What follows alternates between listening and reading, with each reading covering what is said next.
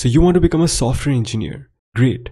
You basically have two choices. Either you lock yourself in a cave and solve 900 Leetcode problems until your eyeballs melt while hoping the interviewer gives you a problem amongst the 900 you had solved, or just build a project. You know, like yet another to-do app that nobody will use, but at least it looks good on your resume. So this brings us to the age-old question, should I grind Leetcode or build projects? The internet has been debating this longer than people have been debating tabs versus spaces.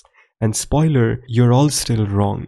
So alright, let's calm down and actually answer this. Because the truth is, it depends. And before you click away thinking this is another one of those it depends answers, listen, I'm gonna break this down. We will cover three things. What Leetcode actually gives you, what projects actually give you, and how to not waste your time doing only one like a brainless bot. So okay, let's start with Leetcode. So one thing to remember is, Leetcode on its own won't make you a good developer.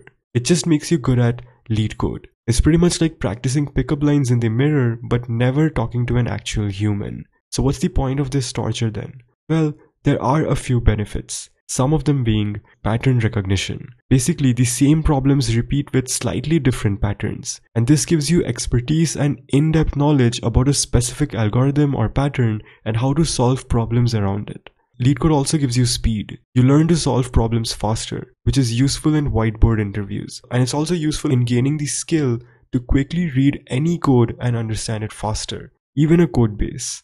And Leetcode also gives you confidence, because once you have solved enough, you stop panicking when you see a tough problem. Now let's talk about building real projects. See, the thing with projects is that projects are what make you actually useful. You learn how stuff connects. Databases, APIs, front-end, back-end, basically all the parts of software that real people actually use. You also create proof.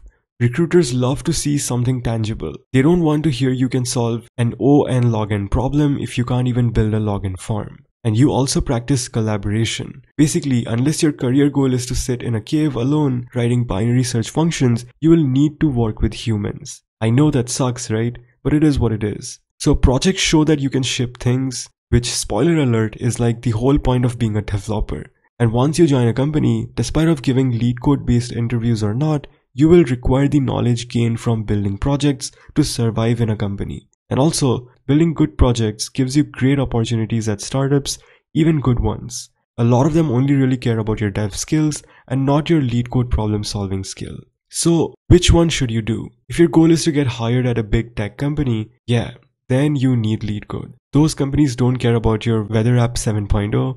They just want to know if you can reverse a linked list faster than that Chad sitting next to you. But if your goal is to actually become a decent developer, then projects matter a lot. They teach you real-world skills, give you portfolio material, and help you not sound like a robot in interviews. So if I had to wrap up, then basically, if you're early stage, then do more projects. Learn how to actually build things. But if you're in the job hunting season, then grind Leetcode, since a lot of companies do have Leetcode based problem solving, at least in their initial screening rounds. But the best case would be to do both. But don't burn out. You don't need to solve 500 problems, do like 150 to 200 of the common ones, and then ship some projects. Now that combo is deadly. So, should you grind Leetcode or build projects? The answer is yes, do both. Or do neither. Honestly, just become a TikTok influencer, it pays more. But if you're stubborn and still want to be a developer, then remember, Leetcode makes you hireable, while projects make you useful. And together, they make you the ultimate weapon,